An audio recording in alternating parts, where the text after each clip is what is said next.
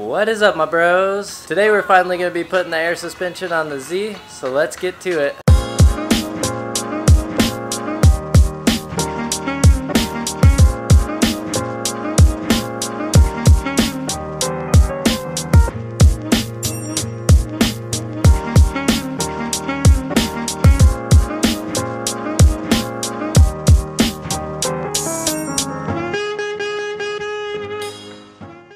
Alright guys, so we're finally going to be putting the air suspension on the Z. I'm going to try to make it as detailed as possible so you can put air suspension on your car. But first we need to shuffle some cars around.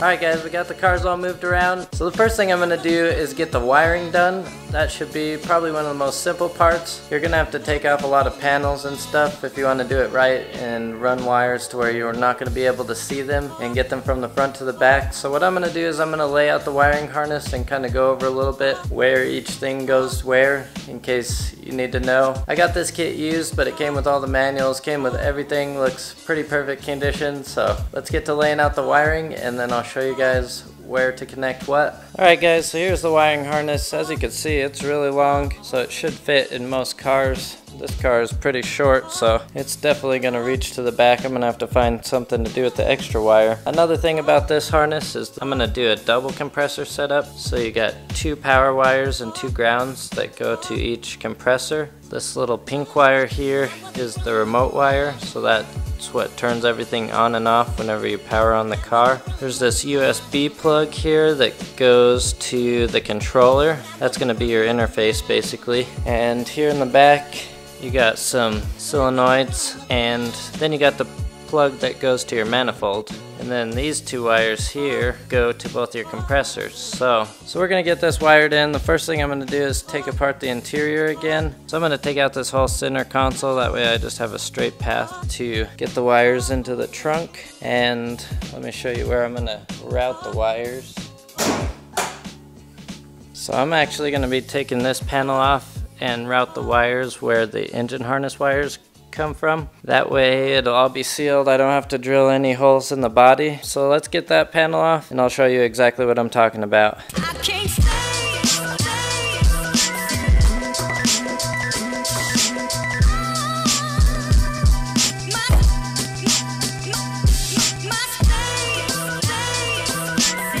Alright, so now that we got this cover off, I'm going to be running all the wires through this ECU harness boot. I'm just going to cut this electrical tape off and then we're going to feed all the wires and the front air lines through here. That way it's all super clean, looks really good, and the battery's right here anyways, so we won't have to drill any holes through this part. So I'm going to take off the interior pieces first and then we'll get to cutting that open and then we'll start running the wires.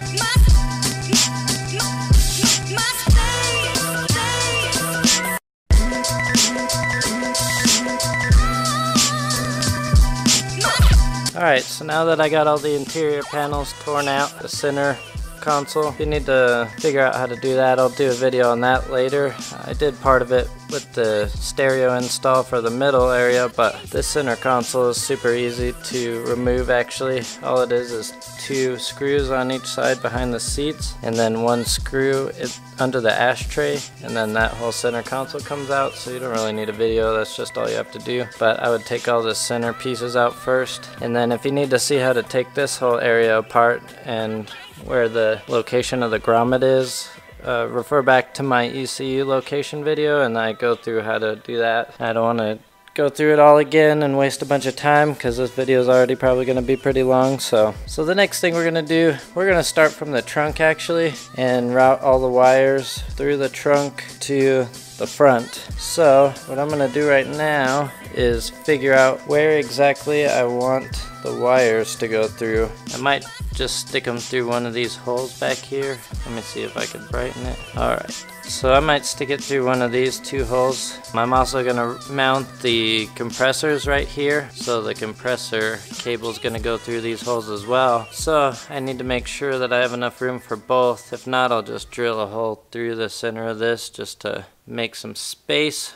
But I'm going to try going through one of these holes first and see how that works out. Alright, so I got my little grabber tool in here. You can see it right there. And I got it poking through this hole in the trunk here. So what I'm going to do is I'm going to tape all these wires together to that and then pull it through. That way we could start routing it through the rest of the car. So once I get that done, I'll get back to you guys. Alright guys, I don't know if you could see back in there, but that was definitely kind of a pain in the ass. I had to cut a little hole right there to fit the wires through because there's like a secondary firewall type thing from the trunk to here. So the holes in the trunk did not line up with anything over here. So I had to get my Dremel out and cut a hole through there so that I could route it through these holes. So now we got the wires in the car, so we're gonna route them over to the passenger side and then up through that grommet. So I'm gonna start doing that and I'll get back to you guys when I'm connecting it to the battery. Alright guys, I'm gonna show you this real quick. So the only wires we need to route through the grommet are these 2 sets of black and red wires. If you only have 1 compressor, it's going to be only 1 set. The other wire is this USB plug, which is going to stay up here in the front area. I haven't decided exactly where I'm going to route it yet. And this pink remote wire, I'm going to be running it to the fuse box on the driver's side, so we're going to leave that up in this area. So we're going to take these 2 wires, route them around through the inside of this stuff. That way we can route them up through the grommet. Alright, so I got the power wires wired through here. I'm not going to hook them up quite yet. I'm going to save that for the end. But now we're going to go do the remote wire back inside the car over here. So now we're going to hook up the remote wire. So that's that pink one that we left out from the other set. So what I'm going to do is use this add-a-fuse. I don't know if you guys could see it too well. What I did was put this add-a-fuse in here in the fuse box, which basically makes it so that you could wire something up without splicing any wires inside the car. I chose to do the lighter. So basically whenever the cigarette lighter goes on when I do the ignition, I'm going to get power to the air ride system. So basically we just need to hook this up. So we're going to go ahead and attach that add-a-fuse and I'll explain how it works in a second. Alright guys, this is the add-a-fuse. So as you can see, you can put 2 fuses in here. These are both 15 amp because that's what the cigarette lighter called for, but the remote wire and the instructions say that we need a 3 amp. So basically you're going to keep the 15 amp on this one right here on the left because that's number 1. So that'll be the fuse to the original fuse, and 15 on the right. We're going to put a 3 amp on the right because that's what the air ride system calls for. So you don't have to have the same fuse in both of these, but you do have to have the original fuse in the first slot here. The second slot could be whatever fuse that you need for your application. So we're going to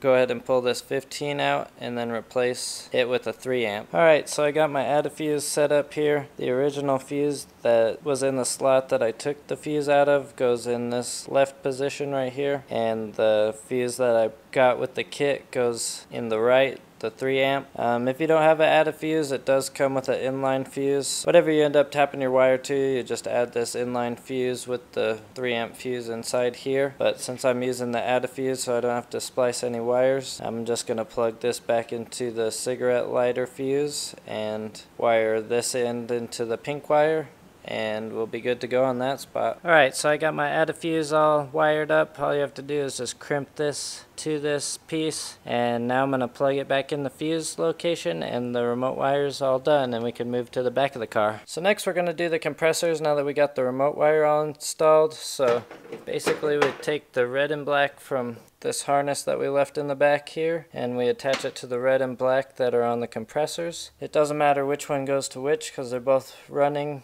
They're both the same compressor. So I'm just going to take these little heat shrink guys again and get all those wired up, and then we can move on to the next step.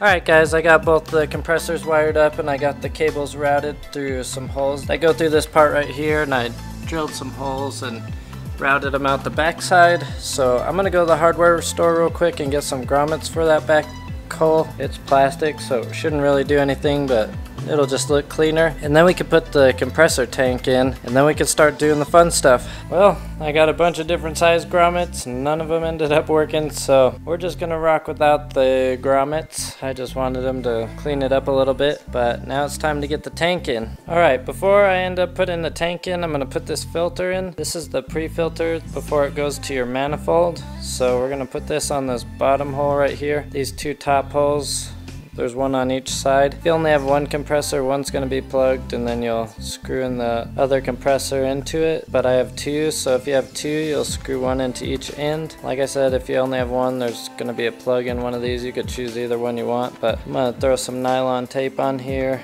and screw this into the bottom here. Alright, so when it's installed, it's going to look like this, and now we can put it in the car.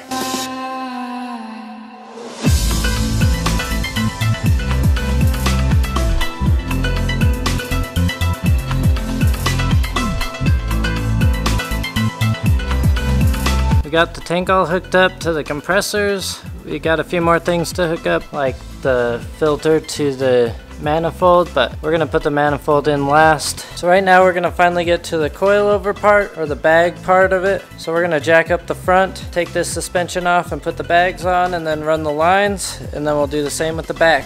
So we're gonna get to this passenger side first. So what I'm gonna do is take out the old strut and spring. So it looks like on the 350, basically what I'm gonna have to do is take off the bolts to the lower control arm like I did before, and then we should be able to just take off the bolts on top and drop it down and get the other one in. So I'm gonna do that, and then we'll get to the other side. Alright guys, I got the old strut out. Super easy, it's just these 3 bolts at the top. You undo the lower control arm. If you need to know how to do that, check out my video on that. And then just disconnect these brake lines. I would probably unbolt this bolt, it's like a brake line, before you unbolt the tops, because afterwards it was a little hard because it was flopping around. But now we're gonna get this bag in and we'll start on the other side.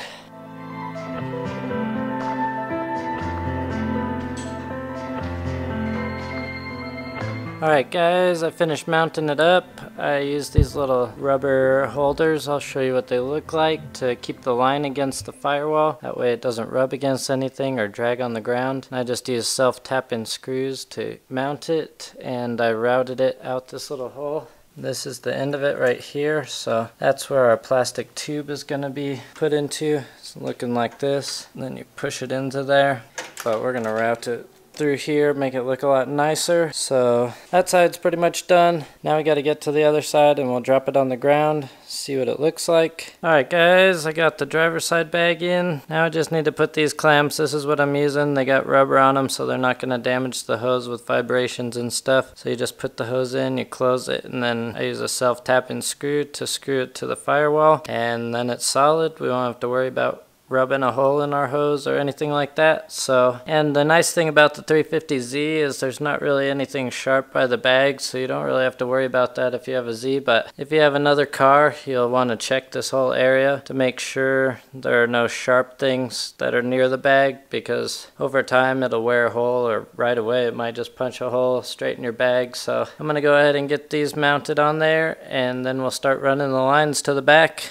So I routed the tube through the car, put it through this grommet. Now I can tape that all up because everything I need to run up here is run. So I'm going to tape that back up, make it look nice and clean. And basically we take this tube and put it into this connector right here. It's a quick connect, so you have, what I would do is make sure you tug on it a bit to make sure it's in there nice and solid, because if not, then once you pressurize the system, it's just going to blow off and you're going to lose pressure in your bag. So all you have to do is push it in, but you'll want to give it some good tugs just to make sure that it's latched. And if you ever want to disconnect it, all you have to do is push this little gray ring right here down and it'll pull right out. So now this is connected, so I'm gonna zip tie this up so it doesn't rub on anything, and then we'll get to the back. Alright, so this back doesn't seem too bad. The shock is just one bolt right here, and then 2 bolts at the top, and then I'm gonna take a jack and jack this bucket up and take this 1 bolt out and then slowly let it down, and we'll get this out, and then I gotta drill some holes in the bucket and the top piece, and then I can install the bag in there. So I'm gonna get to taking this whole thing apart, and then I'll get back to you guys.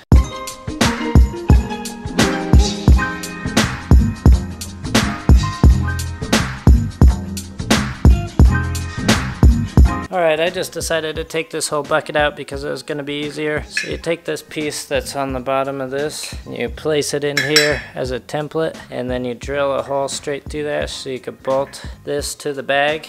So I'm going to go ahead and do that, and we'll get going. The downside of buying used stuff is it was missing the nut certs for this, because you have to drill a hole into this top part where the spring went, because there's no mounting place for it. So I had to drill a hole, put this nut cert, and luckily I had a bolt that was perfect for it that I was actually going to use for something for the tank, but I'm going to go ahead and use this and get some more for the tank because this is more important right now.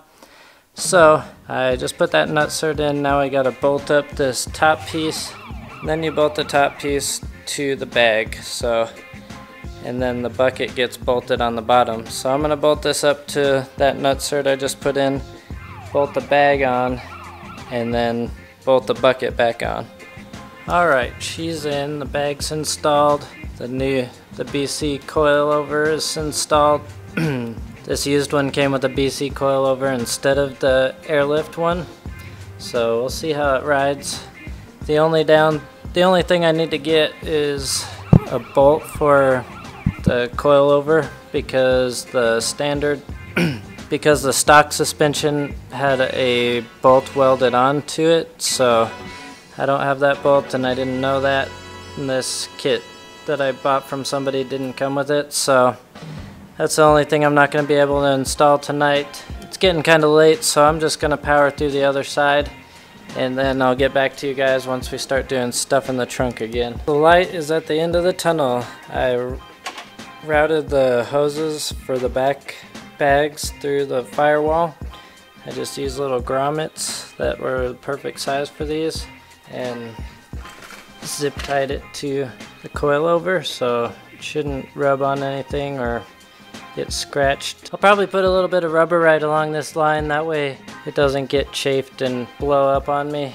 The last thing we need to do before we hook up the actual manifold is connect this purge valve, and at the end of the purge valve is a water release.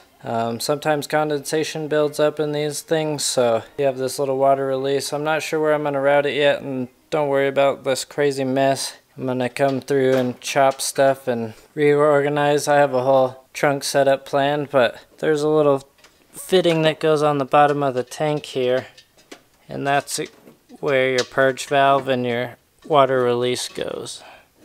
So we'll plug that in. Then we should be good to go for the manifold. Alright guys, last piece before we hook up the power is the manifold. So you'll have to look up which port goes to what, but we just route them all and plug it in, and then we're good to go.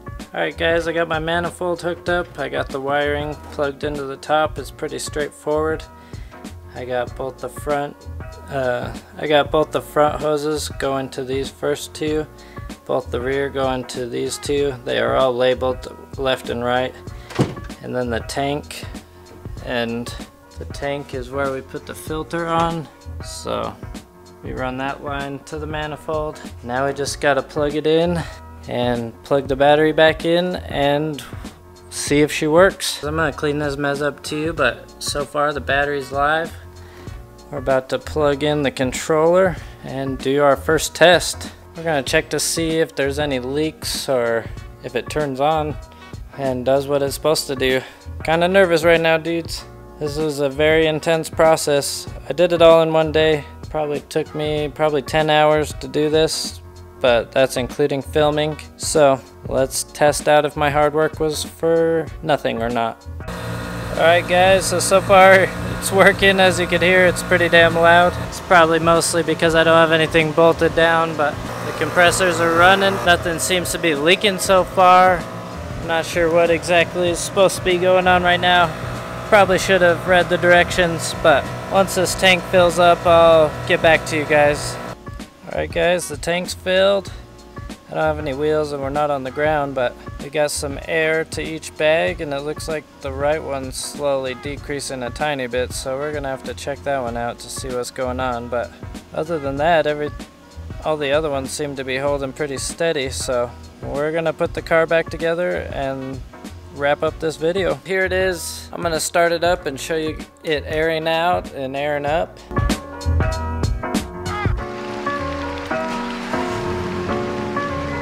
The setup is super easy. You basically just plug it in and let it go and set the ride heights and everything. And just to let you guys know, the maximum pressure on these bags, the Airlift bags, are 125, so you don't want to go above that, end up blowing a bag and not be able to use your suspension. This is pretty much how I have it set up for the ride height right now. A little high in the back, I could probably lower that a little bit. But here's it aired out.